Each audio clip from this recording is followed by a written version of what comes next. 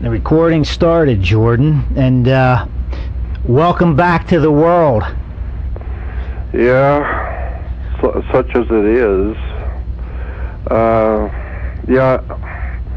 It's been a long, hard journey trying to get my work out when I know that I'm up against the darkness of this world.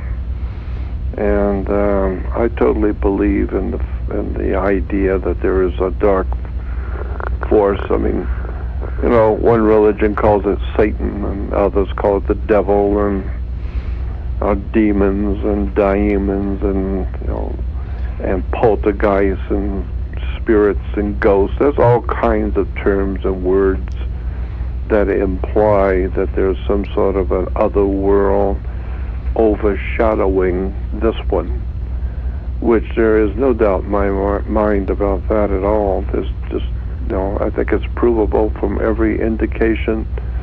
That's what's going on in the world today. Humans have no control over any of it, none of it.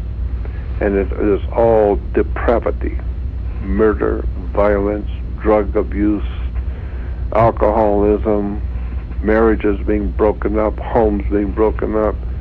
The whole human race relegated down to an IQ of 40, while organized crime at the highest pinnacles of organized crime in the world today actually run the earth. And the normal people living from day to day, they know that. They know it's just like in the days of the Roman Empire when Caesar was God. He represents Almighty God in the flesh. So whatever that murderous pimp decides to do, because he's lost his mind, we're told that the Caesars, many of them were legitimately mentally insane, like Caligula, who appointed his horse as his proconsul because he was dying of syphilis and venereal diseases. His brain was gone, but he was still Caesar, and therefore he could murder and rape and plunder and do anything he wanted. Well, that's the same thing we have today, and that's what people who want to do something to help their fellow man are up against. They're up against a dark world that has been taken over by the demonic, the depravity of the demonic world, spiritism. And so, in the Christians, they will tell you and show you in their Bible that their devil is called Satan, which is actually a Hebrew word, Satan, which means an opposer in a court of law. That's all Satan means in Hebrew. A Satan, S-A and then hyphen T-A-N. A Satan is, in Hebrew, someone who opposes you, your enemy, in a court of law. So, theoretically or symbolically, God is judging the world, and his opponent in this great legal case of who owns the world and who controls it, well, the opponent to the good that created the world is a Satan, an opposer. Well, what are we talking about? I don't know. What are we talking about? We could be talking about one group of aliens that created us, and another group, like a gang war. Another gang moves into the territory and trying to take over the earth that someone else created.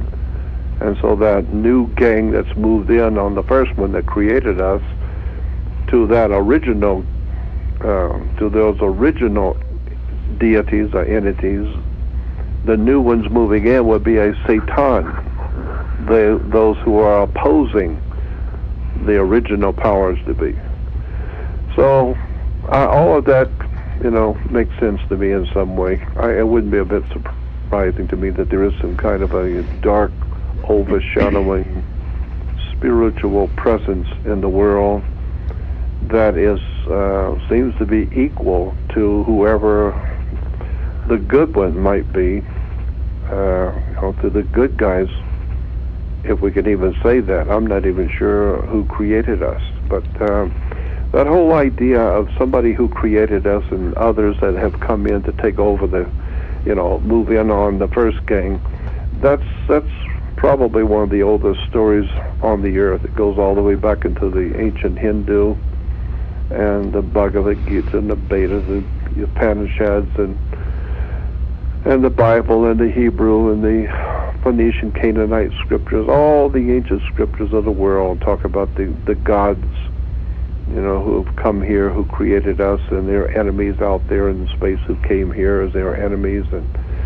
so it all boils down to the same story that we're familiar with, called Christianity, in which God has created us, and now there's a devil, or one who opposes the original powers.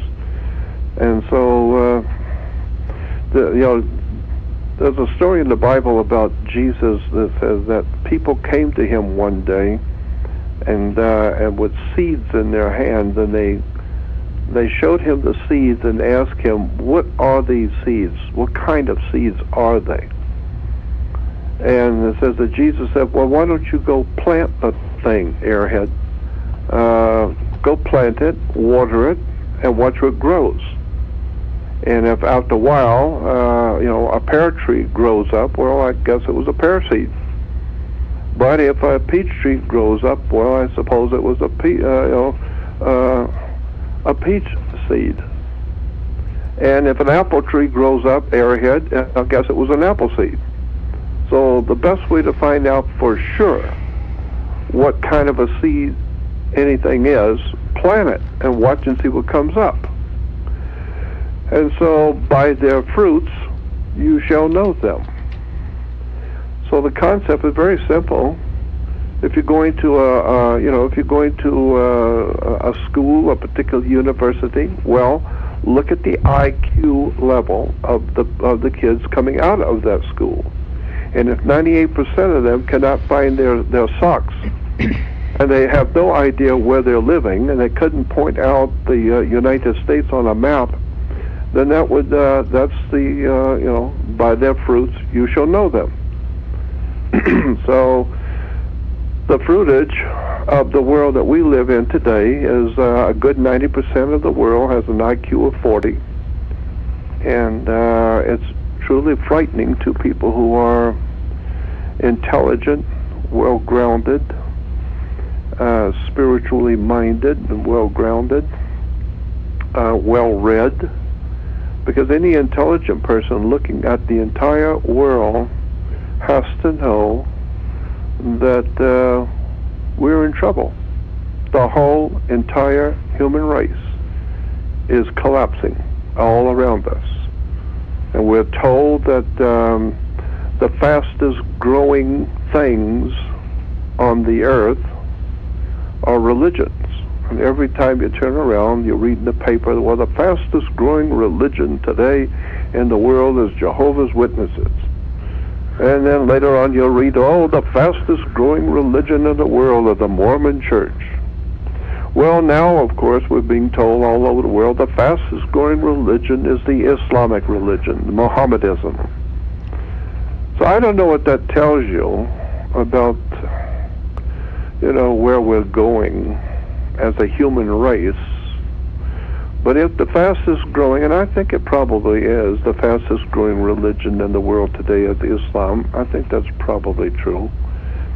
But it's only because 98% of the world's population, as I said, has an IQ of 40. And so it's very disturbing to me, except for the fact there is a light at the end of the tunnel for me in particular, is because I'm 73 and very sick, and I have a very bad heart, and my lungs are very bad, and I won't be here much longer, thank God. But what the world is telling me is that if Islam is the greatest and the fastest growing religion in the world, and it may be, it just tells me that the human race has lost its mind. The human race has lost its mind. Because anytime you see long-bearded goofballs rant and raving, screaming and yelling with blades and daggers, marrying 6- and 7-year-old girls, and all the pornographic violence, filth, debauchery, moon worship, silly ass bullshit that we call Islam. Anybody who is civilized in this world looks at the Islamic religion and wants to puke. And so, but if it's the fastest growing religion, then that tells me that the human race as a species on the earth is doomed. There is no hope.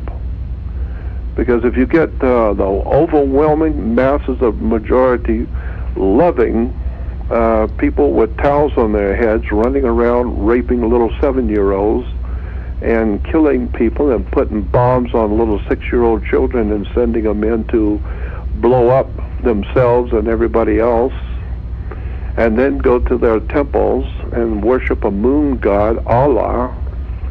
I mean, anybody who's ever read anything in history, actually gotten a degree in comparative religions, knows what Islam is really all about. And it really is a mentally deranged. It's frightening how many people have bought into stupidity at its highest order. But that's not to say that Judaism or Christianity are any better, because they're not. It's just that Islam is attractive to so many people. I guess it's because grown men can marry little 7-year-old girls and consummate the marriage. And incidentally, in Islam, if you want a little 7-year-old for the night, you don't have to marry them. You can pay and get a license or something. I heard that gives them so that you're married for the night.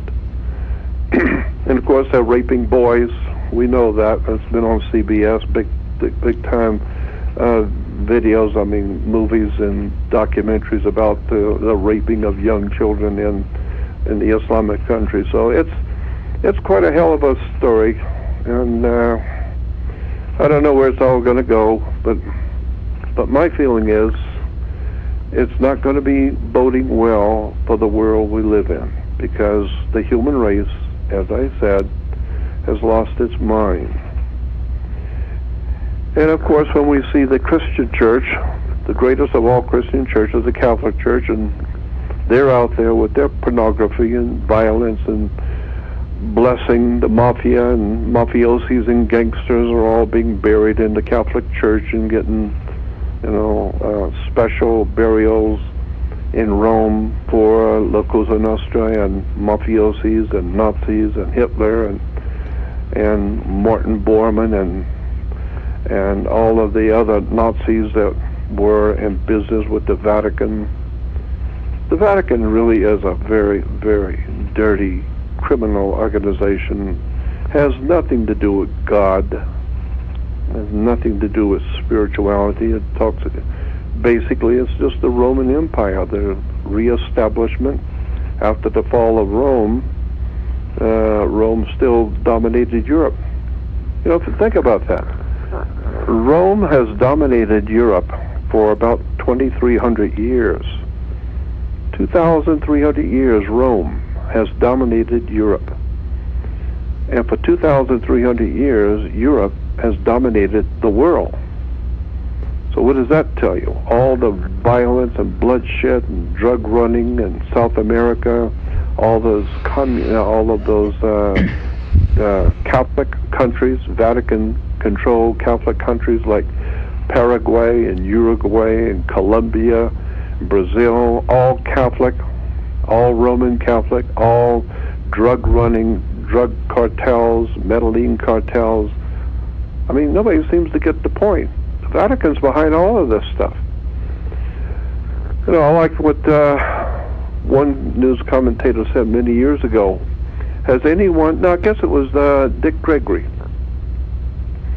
has anyone ever heard the Pope tell the people, the Catholic people, who supposedly follow the Pope religiously, and has anyone ever heard the Pope tell the Catholic people in Ireland not to kill their Protestant brothers, their brothers and sisters who live in Ireland, not to kill the Protestants and not to kill their children?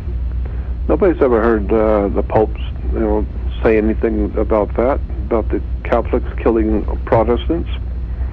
But then again, nobody's ever heard Billy Graham or any of these other fat, slob, homosexual goofballs with their little fairy hairdos and little effeminate hairdos dancing around the stage and with their boyfriends later on in the afternoon, with their boyfriends dancing on the stage and making hundreds of billions of dollars a year. But no one's ever heard any of these little mentally deranged moron Protestant ministers. They are really sick. But no one's ever heard any of the Protestants saying and to tell Ireland, Protestant Ireland, not to kill their Catholic brothers and sisters, that they're both supposed to be Christian. So both of you are supposed to be worshiping God and believing in Christ and Jesus. Why don't you all get along and be peaceful together? No. There's murder, violence, raping, and plundering all over Europe. Well, Jordan, all over the world. May I interject? Yeah. When you think about Germany, that was a Christian country. It went to war with Russia. That was a Christian country. Poland was a Christian country, and you had as the three terms you always use: murder on an industrial scale, organized, financed, and directed. And I'm sure it was not organized and financed, directed by the meek and mild or the peasantry. No. And it's all under the umbrella of Christian nations. That's right. And killing, mass murder on an industrial, super mechanized, efficient scale. By their fruits you shall know them. And also, too, with this thing called religion, as you mentioned when you first started talking, the real word that you're discussing, it comes down to one word. The stories all have the common denominator of intervention. Something not human intervened in human affairs. And then quite literally, when you look at history, as you so eloquently explained, you are talking about once that intervention occurred, all hell, quite literally, broke loose. That's right. That's exactly the point. And that's why evolution is irrelevant to any intelligent discussion. I believe that a certain amount of evolution occurs. I think it's provable, but the idea that man came from monkeys, no, man. I've always said that man has not or did not evolve from monkeys. Man is evolving into monkeys. We didn't come from the apes. We are evolving into being apes. I think that's correct. They have an IQ of about 30, and we've got a little bit less than that. The chimps are out there smarter than we are. Well, that is scientifically true. There are certain tasks, mental tasks, that chimps do perform better than humans. I mean, in terms of response, and you can view this on YouTube. It has to do with pattern recognition with numbers and things. And the humans, the chimps, have a better performance than the humans. So it's there on YouTube. Anybody can verify that. Yeah. So we're not evolving from chimps. We're evolving into them.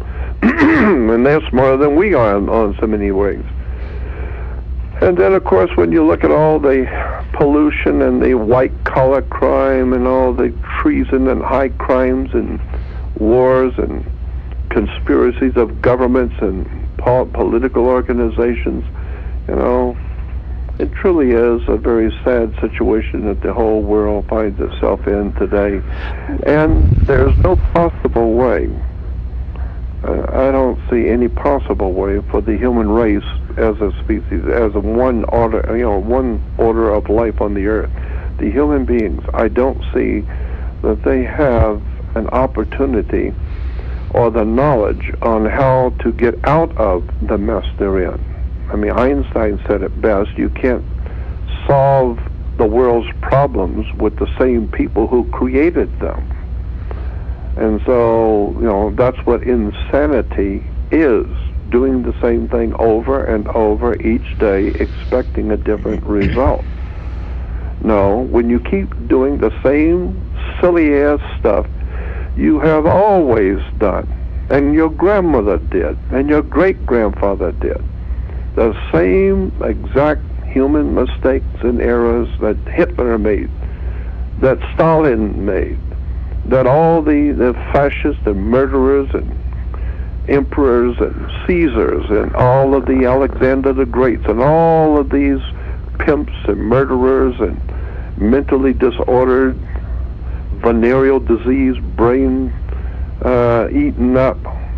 When you do the same thing today that they have always done, but you're expecting something different, well, that is the dictionary definition in my book is insanity. Just doing the same thing over and over, and the more we change, the more we stay the same. We're still just as ignorant and dim-witted and silly and stupid and doing the same things that thousands of years ago they did. I mean, if you read the Sumerian records and some of the things that the Sumerian peoples over 5,500 years ago wrote about their civilizations, about their culture, it's kind of funny. I mean, it really is. It's you don't think of people 5,000 years ago having a sense of humor, and and seeing corruption and talking about how corrupt the officials are and how distorted and mentally deranged the judges are. But that's what they wrote. They also, the ancient Sumerians talked a lot about the silly stuff of every day. Of things that happen to people every day that are silly, and I'm not even going to get into it because some of it's really, really raw, but it's true. And so, when I see all of this happening, as I've said before, the only light at the end of the tunnel for this world is a train coming. And what's interesting too, Jory, what you were saying earlier, I mean, the most absolute depravity has this complete veil of absolute legitimacy. Yeah. That's what's interesting about it. Yeah, it's true. It's all very, very legitimate. And if you try and show your fellow man the insanity and how it works and why it works the way they do and what it does, and try and explain to the human race what's going on, they will report you to the authorities because there's something wrong with you. And the reason why, obviously, you're speaking un-German thoughts. That's what the old German people tell me, the old Germans years ago when I was talking to them about their days under Adolf Hitler, and they said, well, if you were, they tell me, if you were living in Berlin when we were and talking the way you're talking to us now, you would be arrested, and the charge would be thinking un-German thoughts. Well, we're a Nazi. We are going to rape the world. We are the masters of the human race. And you're coming out and talking about our government is corrupt and evil, and therefore that means you are a traitor. You are un-German. And therefore, even if you're right and what you're saying is true, it doesn't matter. You're un-German. You're not thinking correctly the Nazi thoughts. And so they had something back then that they called politically correct terminology, politically correct language, which meant if you were in Nazi Germany, you better understand who the boss is. You better understand that Hitler is not your leader of your country. He's God. You don't think so? You just open your mouth in Nazi Germany against the Führer and see what the hell you get real quick. Well, that's the same thing we got today. If you say anything at all about anybody, all the corrupt, fascist, murdering, communist, Nazis, all these pimps and mentally deranged morons running the world, well, that's against the law. You can't say that. That's hate. That's hate mail. That's hate talk. I don't hate anybody. I'm just calling you what you are. Mentally deranged. Demonic. You know, all you got to do is look at the priest. He's running around with a black robe. Raping your child, which is homosexuality, rape, pedophilia, all in one. Doesn't get any better. Under the complete veil of absolute legitimacy. Represents God himself. That's it. That's why you have an altar boy. Because you're offering up a boy on the altar. He's called an altar boy. And all of that goes back to Judaism, when Abraham was going to sacrifice his son on an altar. I mean, that's where the altar boy idea comes from, is Abraham in the Old Testament put his son Isaac on an altar to cut his throat. And so in the Old Testament, the Jewish Old Testament is filled with human sacrifice, pornography, violence, and God says, go and cut the penises off of all of your enemies and bring me their penises and bring me the foreskins and take their children and burn them with fire. And, you know, it's a loving God. But, and so all of that, you know, eventually, you know, comes into Christianity. And it didn't have to come into Islam. They've always had that silly crap. They've always had cutting children's heads and letting them bleed all over each other and cutting people up and letting them bleed in the streets to show Allah how much they love him. They cut their children's, and then, of course, if their children say anything, they'll cut their heads off. So the world we live in is mentally disordered, but the problem is, as I see it, I think probably if I were asked what is the biggest single problem that the entire human race faces, and God knows, you know, we have plenty of problems, but I guess the biggest one that we face on the earth today is knowledge. Education and knowledge is gone. It has been taken from the human race, so that we humans, for the most part, the overwhelming majority of humans, are wandering around aimlessly. They have no idea how they were born, where they came from, what life is supposed to be, or where it came from, and where they're going when they die. They don't know how the body works. They don't know how politics works, or the banks, or government, or the police department. They don't know how anything works. All they know is getting laid, watching television, or running around to the ball game, or riding their motorcycles, or whatever it is that they do for a little human entertainment. But nobody seems to really understand what's going on the earth. And you know, unless and until you start looking at where did the human race come from, how did it evolve and mutate into different kinds of humans over the thousands of years, and then where are we going as a human race today? Where is the hell is the human race going to be 500 years from today? Where will it be? Well, you can imagine. Drive down through downtown Los Angeles on a Friday night. Yeah, go into you know, the big cities late at night and see the gang wars and the fights and the drugs on the street and the prostitutes everywhere, and prostitution and bodies being found in alleys and people with their heads cut off in New York City, and you know, thousands and thousands of people sleeping under bridges. And where is the human race going to be in 500 years? You know, 1,000 years. Well, who was it who wrote 1984? George Orwell. George Orwell, yes. And so they asked George Orwell. There was an interview, and he wrote 1984, talking about the horrible world that was coming. And they asked George Orwell, give us a summation of your book. What do you see the future of the human race? What do you see for the whole future human race? And he said, try and picture in your mind a soldier with an iron boot on the face of a child, on the face of humanity. That's what's coming for the world. an iron boot on a human face, smashing a face into the ground with a boot. Well, that's what we've got today. I mean, if you don't love Allah, they'll cut your head off, because they're very peace-loving and loving people who love the Lord. They love Allah. And if you don't love Allah, they'll rape and plunder and cut your head off and cut your tongue out, because they love the Lord. And Christians, they love the Lord Jesus. And if you don't love Jesus, they'll kill you.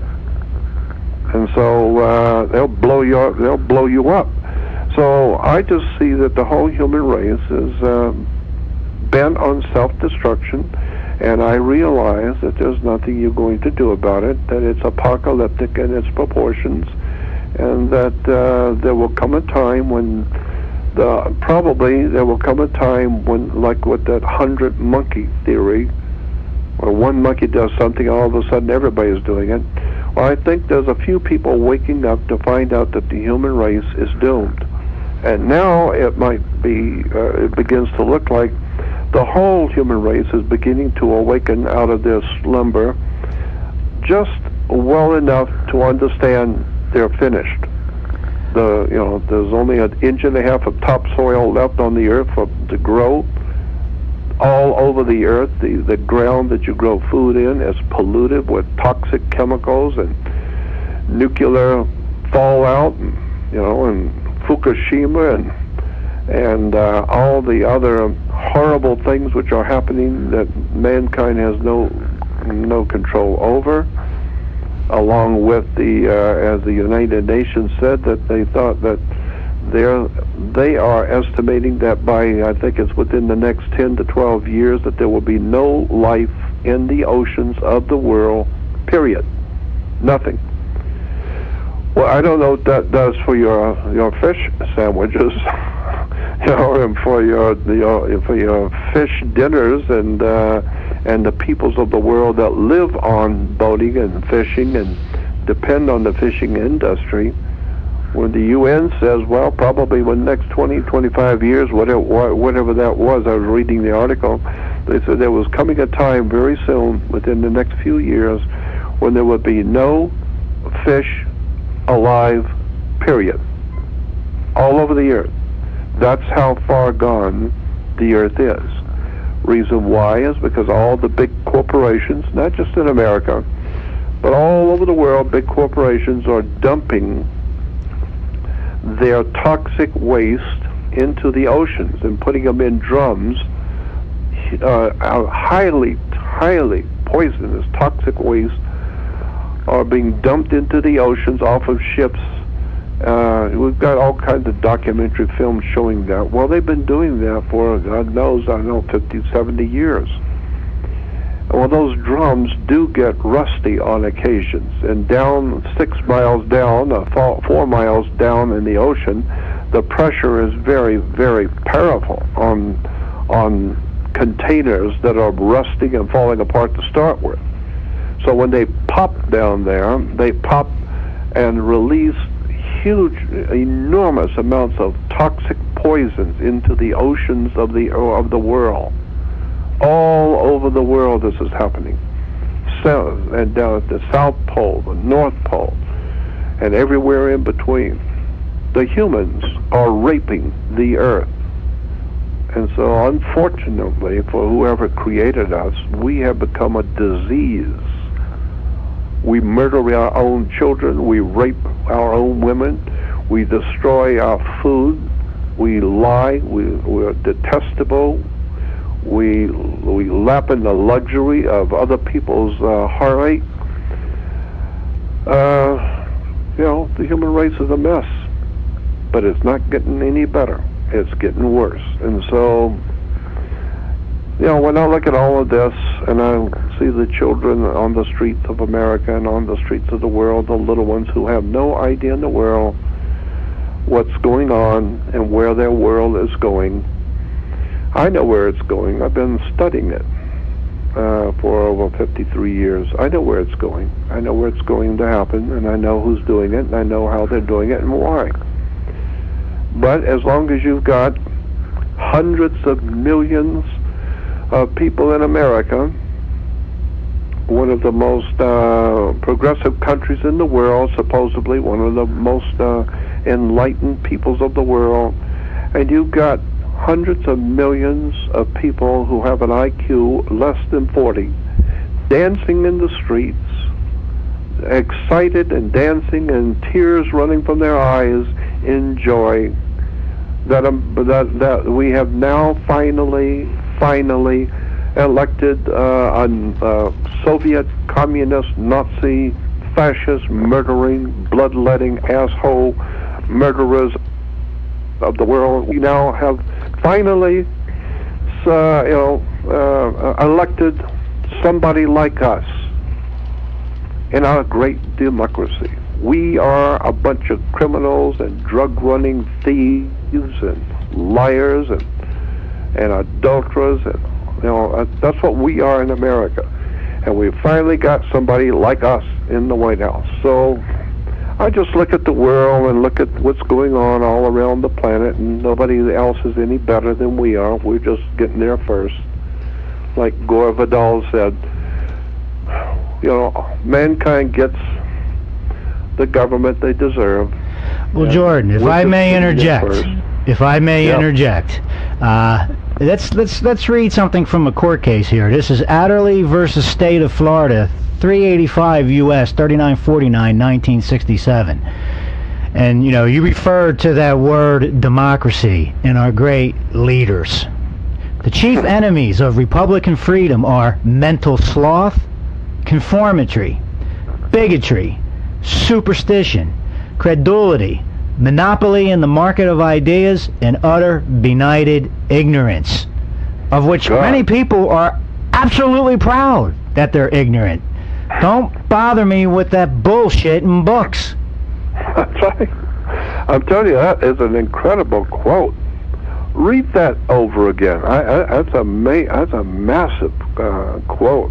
Where does that come from? Mr. Justice Douglas.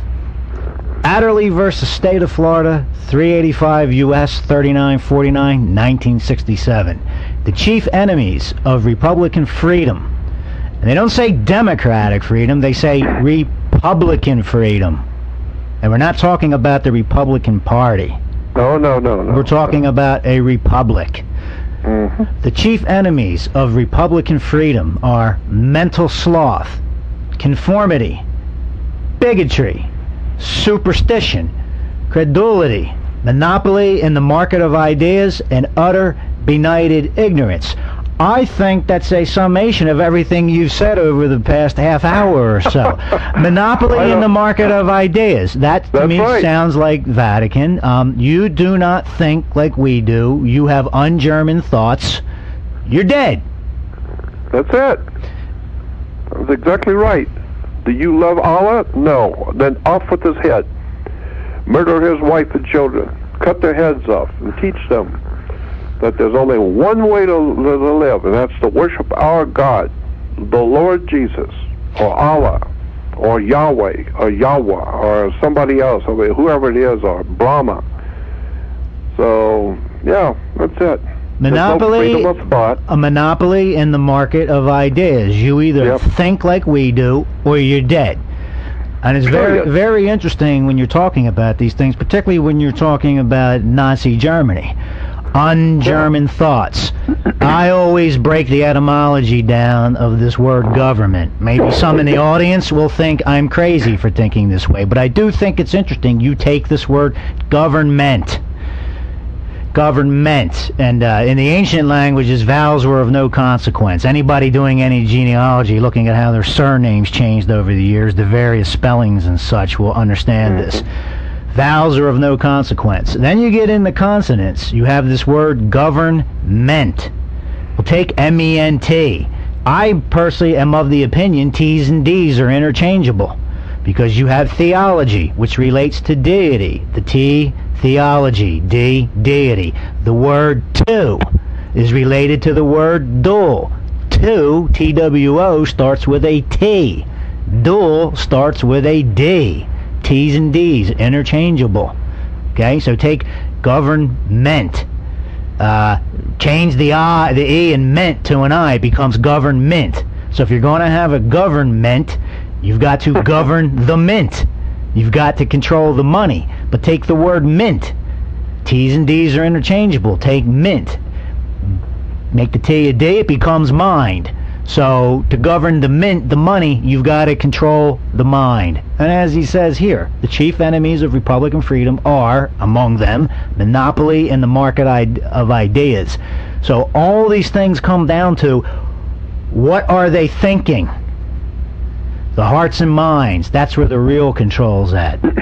Well, that reminds me of when you go to a bank and open up a bank account. They will tell you that this bank account is protected by the FDIC, and it says that your bank account is protected by the full faith and credit of the United States government. That's what it says.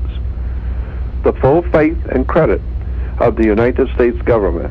And I said, wait a minute, that's how I live, is on faith and credit. I don't have anything. I just have faith I'll still be alive tomorrow. God will allow me to live one more day, so I have faith. And now, why do I have faith? Because I have credit. And so faith and credit implies just what you said, that the people will believe. You know, how did you say that? So that it's the market of ideas. People have to believe that something is right. They have to believe it's okay. Well, as I was saying, Jordan, a government, a government, the mind. They're always interested in controlling the money. Government. And maybe I'm being a little too loose here with my etymology, but I think it's just interesting anyway. Nonetheless, government, they have to govern the mint, and to govern the mint, you have to control the mind. That's right, because if you don't have control of the mind, the people will not have faith and credit. You know, you're giving them credit. You're not giving them money. You know, I've said that for years. You know, when you get paid in America, they're not giving you anything. They're giving you something that you have faith in. You have faith that it means something. I mean, how many people have thought about, I mean, I don't know how it works in other countries, but in America, if you get something you have to pay, you call it a bill. So you have to pay this bill or pay that bill. And so you know, suppose, let me give you an example of what I'm saying. If you were a painting contractor, and I hired you to come and paint my office, when you're through with the job, you bring me a bill. This is what happens if you buy anything in a store. They give you a bill. And so you give me a bill for the work you've done, then and say the bill is for $100. So you giving me a bill for $100, or if you're in Sears or some store and you bought something for $50, they'll give you a bill for $50. They expect you to pay. And so when you give me a bill for $100 for painting my office, you've given me a bill for $100. I reach in my pocket and I pull out a $100 bill and I give it to you. So I just paid a bill with a bill. Right. It's called a $100 bill. Well, of course, if you had given me a bill for $20, I'd give you a $20 bill. So how in the hell do you pay a bill with a bill? Well, that makes sense, Jordan, because you know, that scenario, someone owes someone money, and the way the debt is discharged is a debt-bearing currency. A bill is giving to the other person. So you owe me 20, but I'm giving you, you give me a bill for 20, our debts cancel out. That's right. The debt's been discharged. That's exactly right. It has not been paid. It has been discharged. It has been tendered. That's exactly right. It's been tendered, meaning you owe me $20? Yeah, well, I owe you $20. So why don't we just call it even and keep a record of it? So that's why you have to have a bank account. Account meaning that you have to account for all of this nonsense you're doing. You know, you didn't. He didn't pay you, and you didn't pay him, and so we have to keep account who paid who and who didn't pay who, and so that's why you have a bank account. And so then you have to make an accounting at the end of the year. And in America, We know that the corporation is the U.S. government is a corporation, and all big corporations, Sears, General Motors, General Electric, any and all big corporations have what they call in-house accounting, meaning they have their own accountants that are responsible each day to see how much money the company made, how much did it spend, how much does it owe, and so it's an in-house accounting for the corporation. Well, since the United States of America, the United States in Washington, D.C., is a corporation. It's a municipal corporation. It's a business. And therefore, the in-house accounting for that corporation, we didn't talk about who owns the corporation, but the in-house accounting is called the internal revenue system. Not external for the whole country. No. Internal revenue. Meaning it's the accounting for the employees of the corporation who are being paid money, they're making money, they're spending money, and it's all being done inside the corporation, so they have an internal revenue service. People don't understand how the world works. They have no idea in the world how religion works.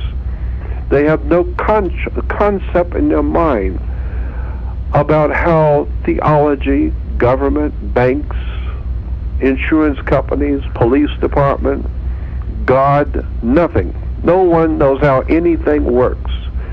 And that's why in the Bible there's one of my favorite scriptures in the Bible, and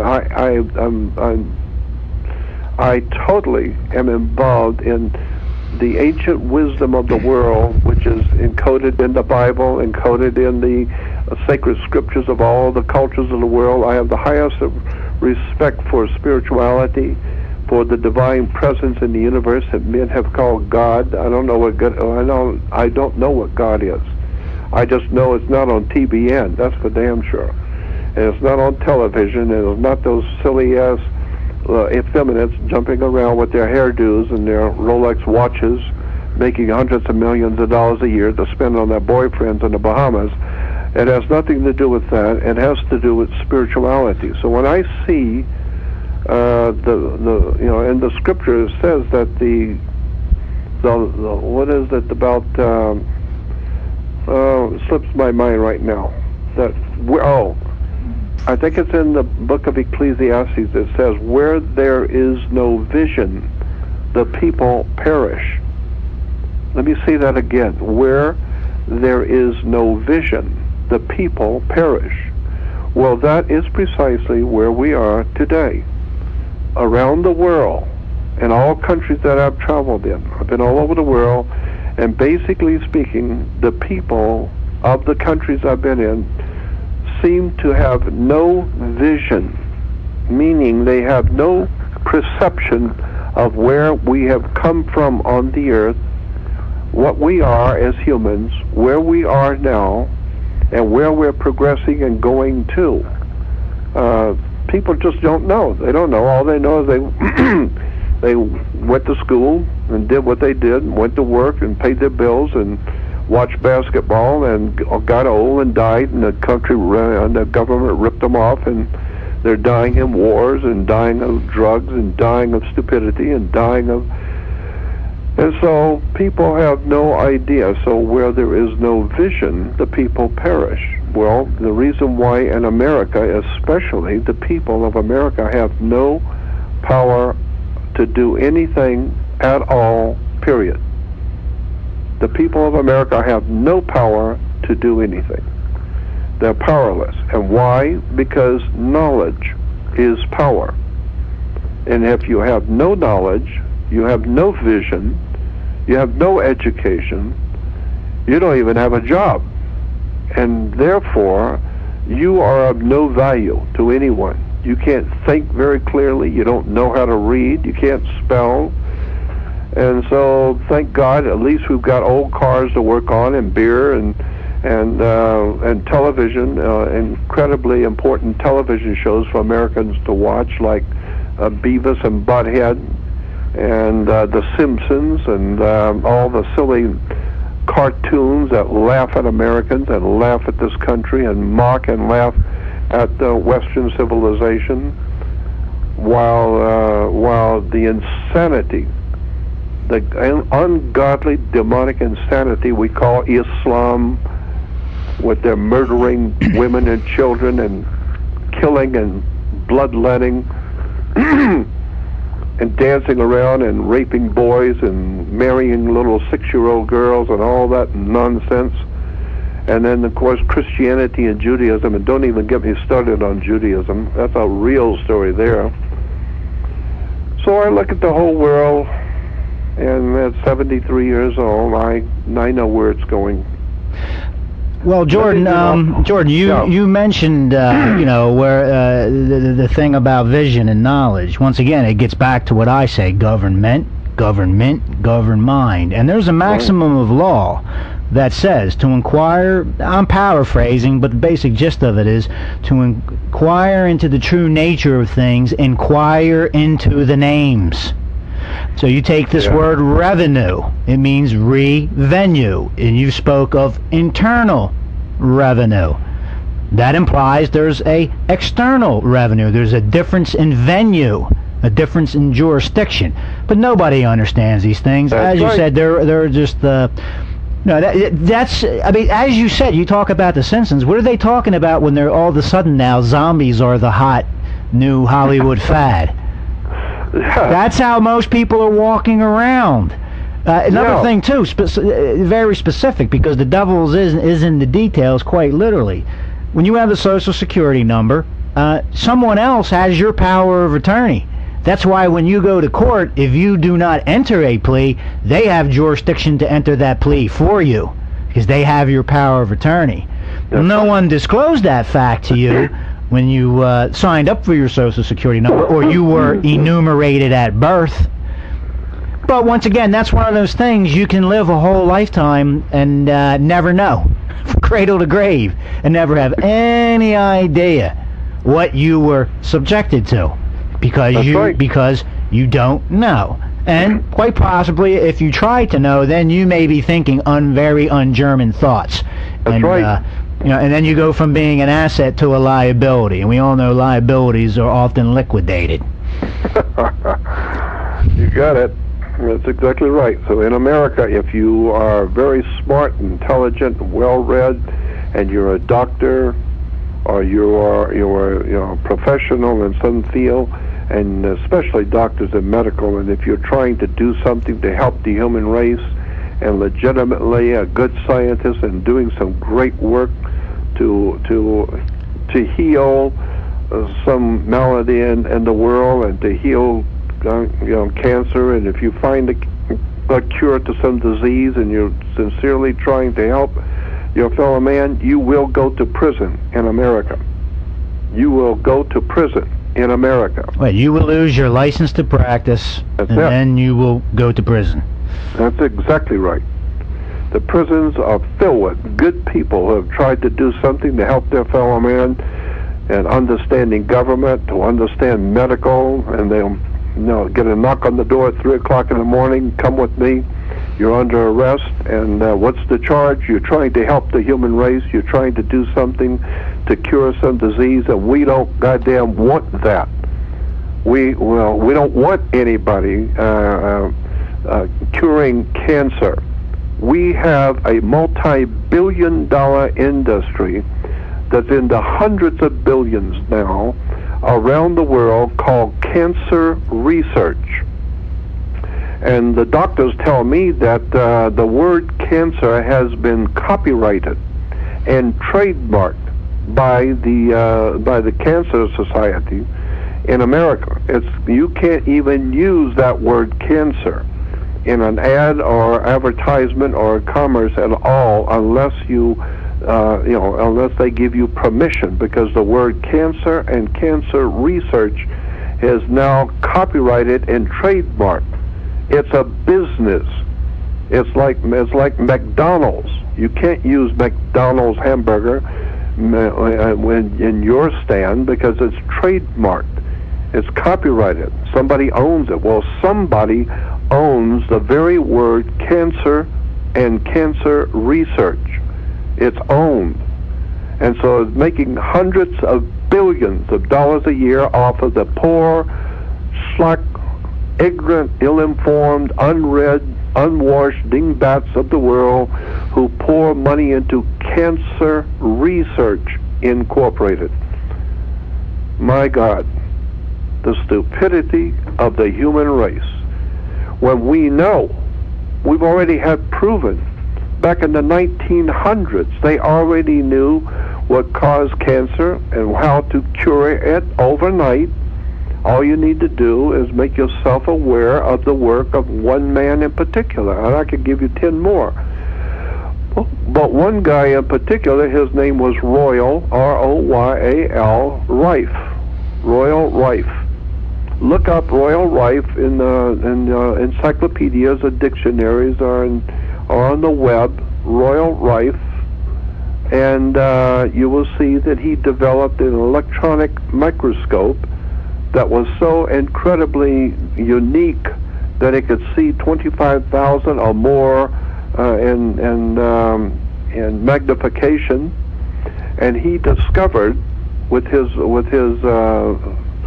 microscope that he invented, he discovered that all diseases and all germs vibrate at different frequencies, and so he connected to his microscope some kind of an electrical device that he could kill the frequencies of a particular disease. And so he found out all the different frequencies for all the different diseases, and then it was very simple. Royal Rife had a microscope, and he could tell what disease is taking over your body. Then he would electrically kill the frequency of that disease, and overnight you cure it.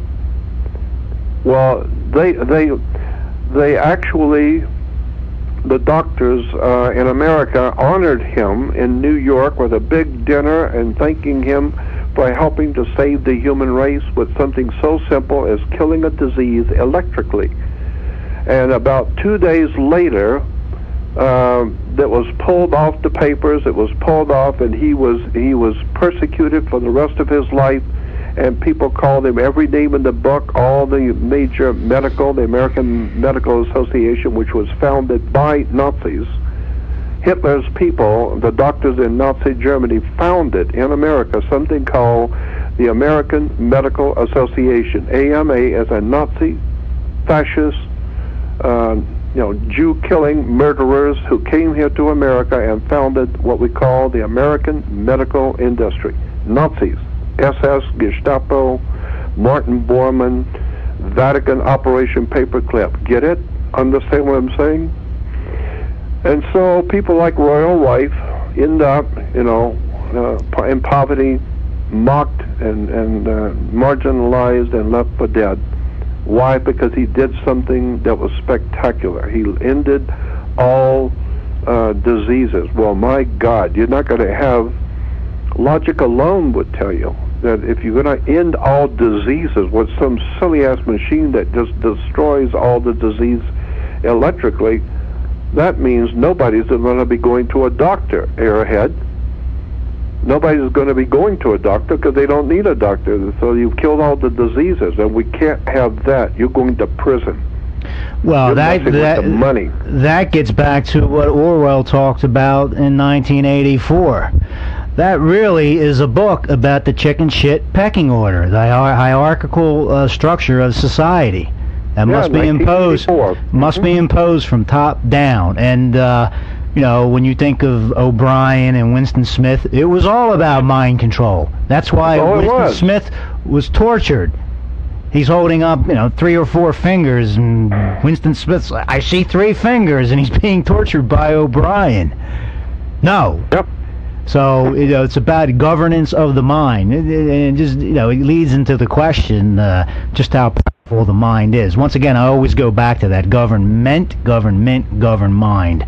And that gets into this whole issue of health, because that's your real wealth, is your health. So, of course, that has to be controlled on the molecular to the cellular level.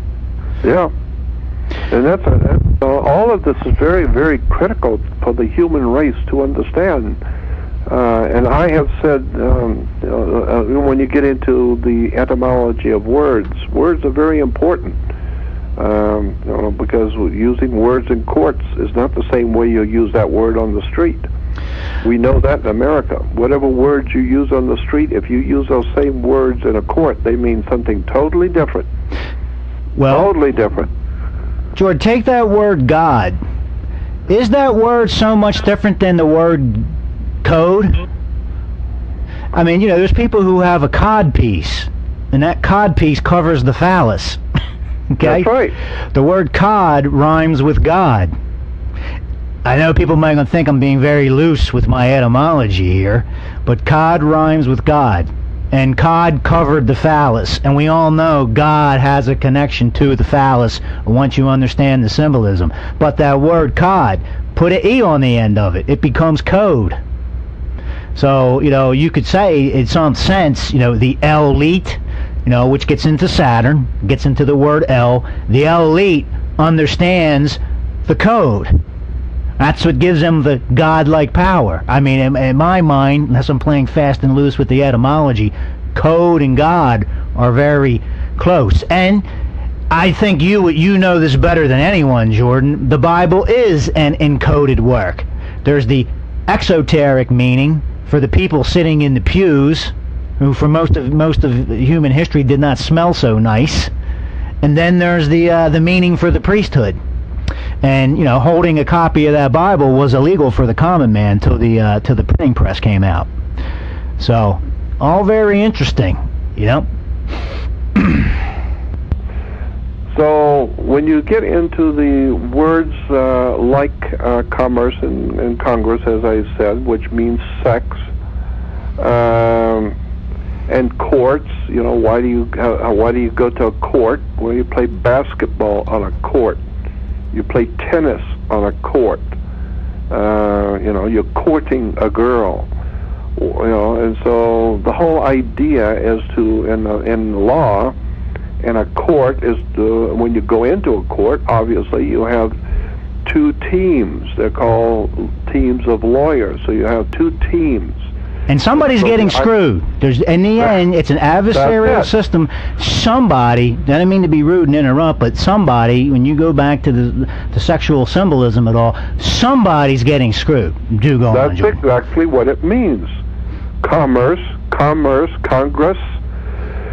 You have chorus, and then you have Congress. Dictionary says Congress is sex.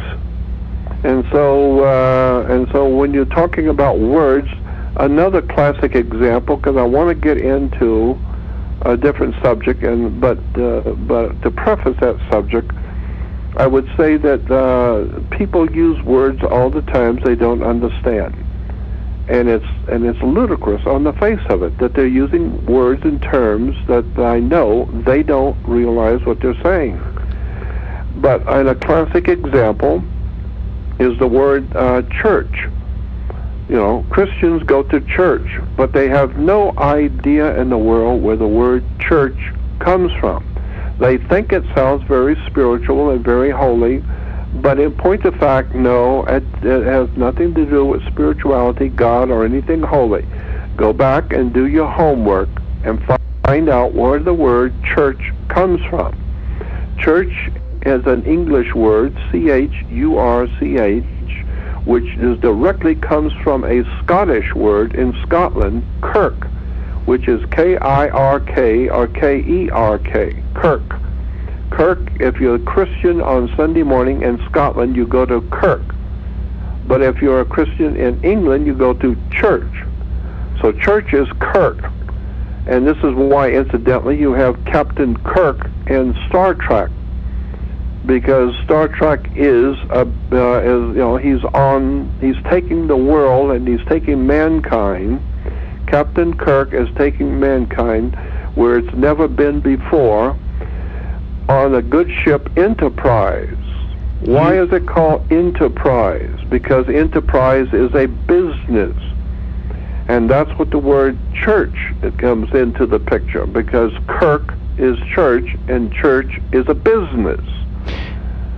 And the word church, as I said, goes back to the Scottish word kirk, Captain Kirk. This is why churches are divided into denominations, like 10s and 20s and 50s, denominations. Because the word church, kirk, the word kirk, can be traced back to, in the ancient Middle East, when the Knights of Templars went into the Crusades in the Middle East. They learned a lot about the cultures of the Middle East. And in the Middle East, and in ancient Greece and the ancient world, there was a goddess named Circe, C-E-R-E-S, or Circe. Mother Circe or Mother Circe. And she was worshipped all over the Middle East. And Mother Circe was a Greek goddess, as I said.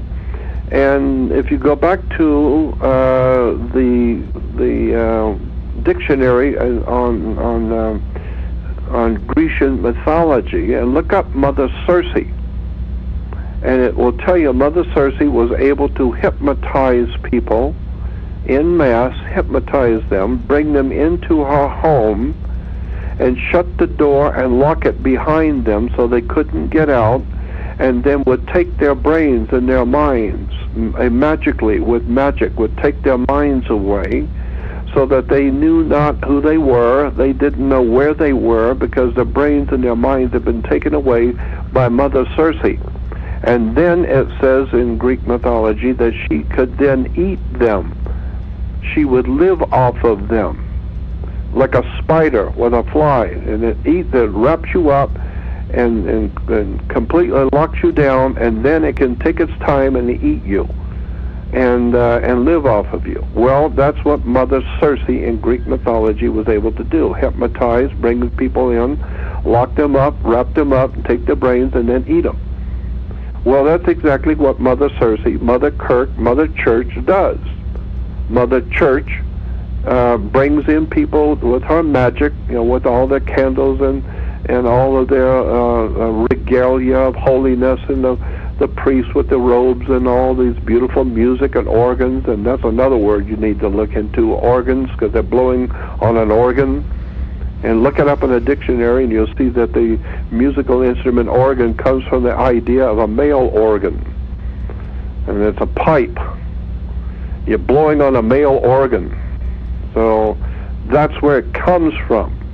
And so then when you understand that Mother Church is able to hypnotize people, bring them in, and lock them up, take their brains away, take their minds away, and then feed off of them. Well, of course, Mother Church is making hundreds of billions in America alone off of the poor, the weak, the ill-informed, the unread. It's just an incredible array of criminality that is blowing through the American society, where thousands and thousands of people on Sunday go on television Sunday mornings and look at what's going on with just countless thousands of people going to these mega churches, paying huge sums of money, and there's 25,000 people paying huge sums of money per seat. I don't know what that comes to every week, every Sunday, but it must be hundreds of millions. And then, of course, you have those other incredible comedy team on TBN, Trinity Broadcasting Company, with that poor, sick, mentally disordered woman with that big, huge, flowery wig on, the pink wig, and she's dancing around the stage with this enormous pink wig, I know the people who work for her. What's her name? Can't remember the name of those two mentally disordered people, the old guy and his wife. And, Jim Baker and Tammy Faye? No, those were the mentally disordered ones that went to prison. Okay. The other one was, who was it? I can't remember right now. I know who you're talking about. I know what they look like. Yeah, with those big, flowery, no. the big hairdos and all that kind of stuff. Well, I knew a very bright minister who knew them personally, but his job, he got a job. He quit the ministry because he found out what the TBN was really all about, and he went to work for a liquor store. And he worked in Balboa Island in Orange County, California. This minister that I knew, he was very, very bright. He had a PhD in the Dead Sea Scrolls, and he used to have all kinds of awards in his office, academic awards from around the world. But he fell out of love with religion and with the church. And so he went to work at a liquor store, and he used to tell us, we'd sit down on Balboa Island in Orange County, Southern California, and we'd sit at his house, and he would tell us all about religion, all about the universities, and why, if you're going to be a minister, you have to go to a seminary, and it goes back to the Seminole or seminary or semen. And so, and it all has to do with sex at the seminary, and then he would tell us about how at night when he was running the liquor store, the TBN, Trinity Broadcasting, for some reason I can't remember their name, but I will in a few minutes. But anyway, that those two goofballs that are running TBN would come in. He said that they would drive in with a huge van, and every 2 or 3 nights they would come late night with a huge van and pick up thousands of dollars in whiskey and beer and all kinds of liquor, and he says sometimes we'd have to have 2 trips. There was so much booze going out the back door of this liquor store that TBN was buying, and he said, and sometimes he told me this. He said I would sometimes have to deliver because they'd run out of booze at their gay parties and all these. And he said there was incredible gay parties at TBN, and he would have to deliver some of the booze that they ran out of. And he said that was an incredible sight.